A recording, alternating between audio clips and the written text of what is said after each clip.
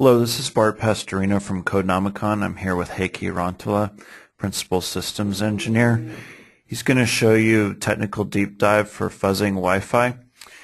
He's going to take a smartphone and use Codenomicon Defensics version 10 to crash the phone. I'm now going to turn it over to Heikki to present.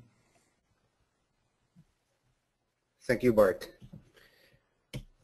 Okay, so what we're going to do today is that I have Android smartphone, and we're going to use Codenomicon Defensics to crash it, as Bart explained.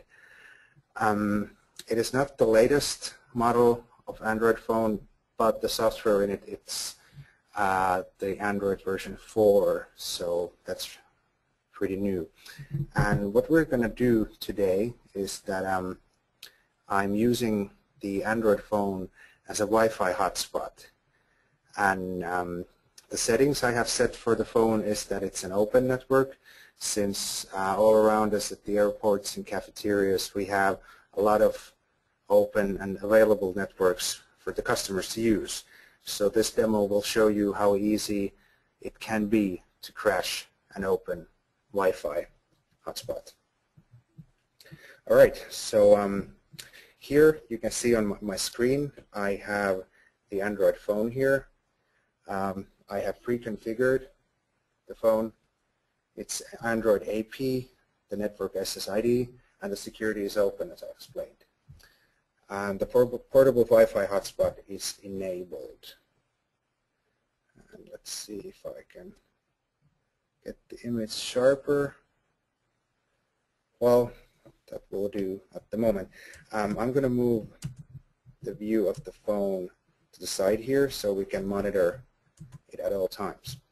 All right, okay, so here we have Codenomicon Defensics 10, and on the left side you can see the test suites I have available. The Codenomicon Defensics works as a platform where you can load different test suites to test different protocols. And today I'm going to use 802.11 access point test suite to try to crash the phone. All right, so we have it loaded here. So what I'm using as hardware is just my laptop. So Defensics doesn't require any specific hardware unless you're using the wireless test suites as we are now. So I have Codenomicon Wi-Fi dongle attached to my computer, and here you can see the access point test suite.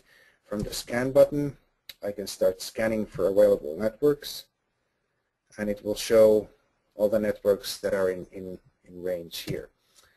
All right, so as I selected the Android AP to be the name, we're going to select that one here, and Defensics will automatically fetch the settings for that network, so you don't have to do anything else. If it was a password protected network, the only thing you'd have to do is enter the password and start the testing as well. So the next step here we have is interoperability. With this we can test if the test suite can interact with the test target.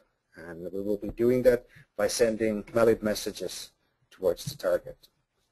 All right, so let's start probing.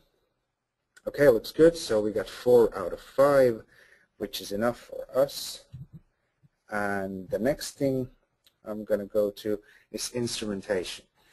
Instrumentation is our method of verifying if the test case is passed or failed. So what we do is we send a malicious test case with that includes malicious data, and after each test case we send a valid message, which is by the specifications of the protocol. And with that valid message we can see if the target is still running and if it's still responding to the messages we're sending.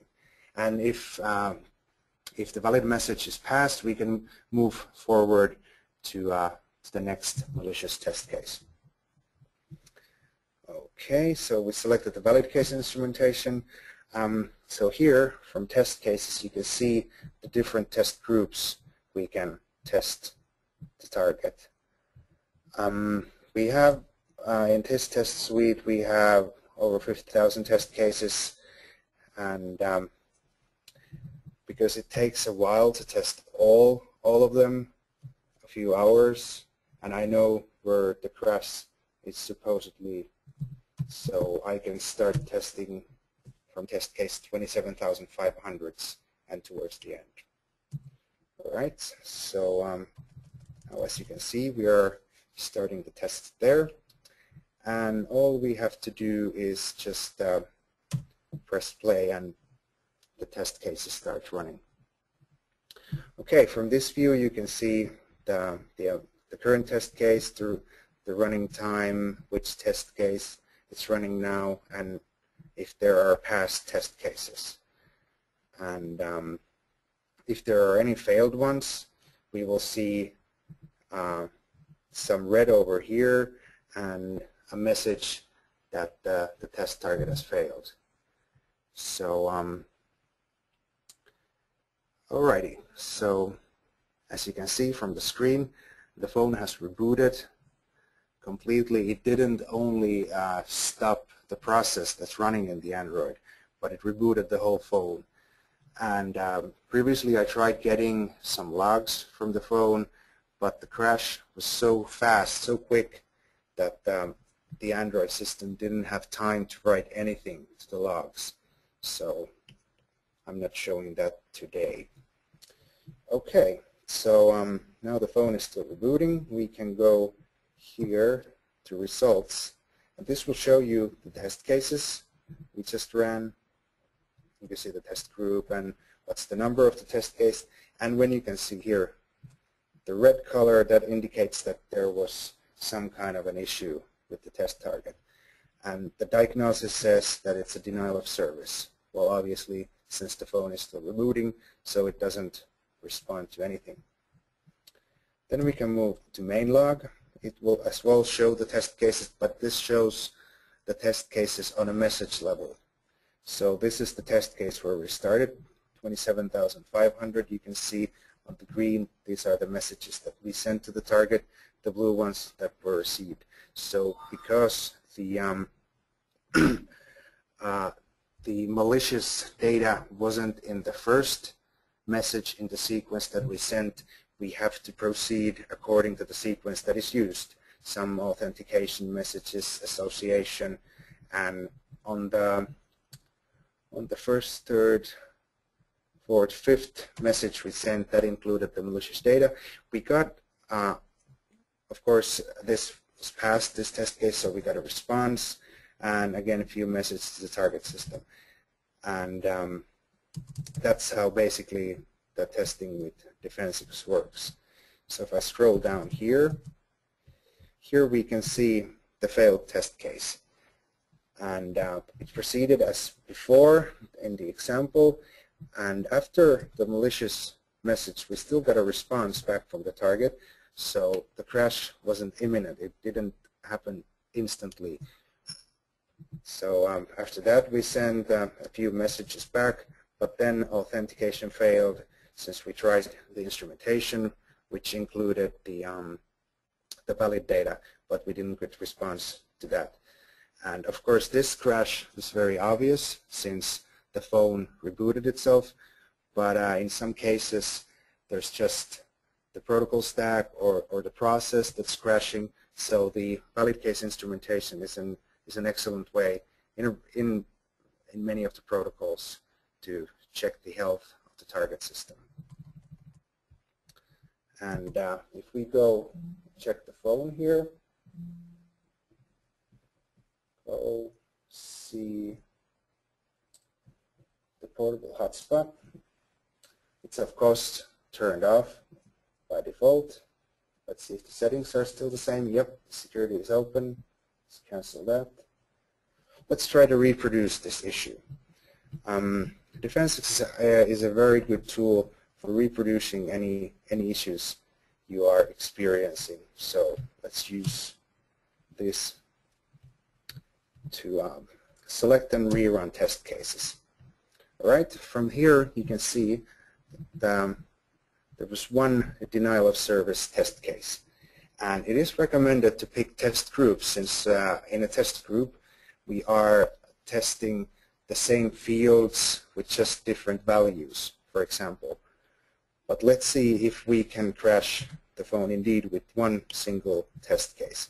Usually it is recommended to pick the group because it's not always the exact value that in this case crashes the target, but it might be any malicious value that we give to some field. Alright, so pick individual test cases and OK. So here we went back to the test case selection, and the test case number, it's 27,608. Before we start running, let's do the probing again, just to make sure there's connectivity. Alright, so again we're getting 4 out of 5, and I'm happy with that. So let's press play and see what happens.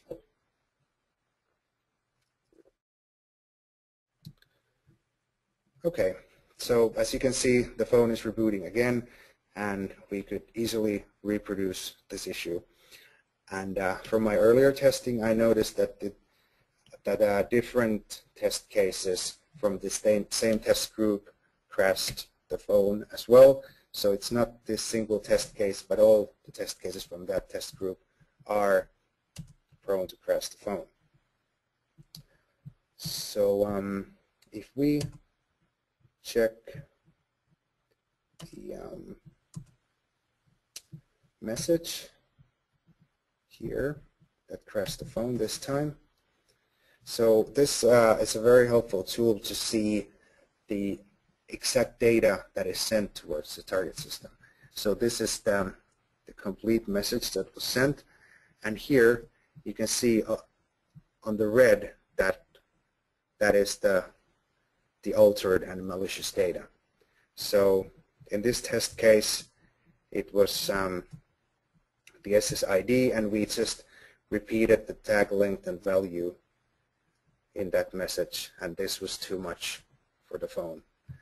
And if we go back to see the previous test run, oh sorry, here we go to this message. This is the one message before. Here you can see the same kind of anomaly, just different values added to the SSID. So as you noticed, when I was rerunning the one test case, it took a few seconds before the phone rebooted. So in many cases, it's good to narrow down the test cases you are running, because the crash doesn't always happen instantly. So in this case, it might have been 2 or 3 test cases before where the actual malfunction happened in the phone. So, but because we are having the same kind of anomalies in the same test group, we can still reproduce this issue with any test case of that same test group. Okay, I think this was enough of the crashing the Android phone, and I'm going to hand it back to Bart. Thanks, Heikki. Thank you. So what we've seen today is a technical deep dive of the Wi-Fi fuzzing. Thank you again for joining us today. If you'd like to find out more about Codenomicon, please visit us at info@codenomicon.com for more information about Codenomicon Defensics 10. Thank you for joining us for this webinar. This concludes our webinar.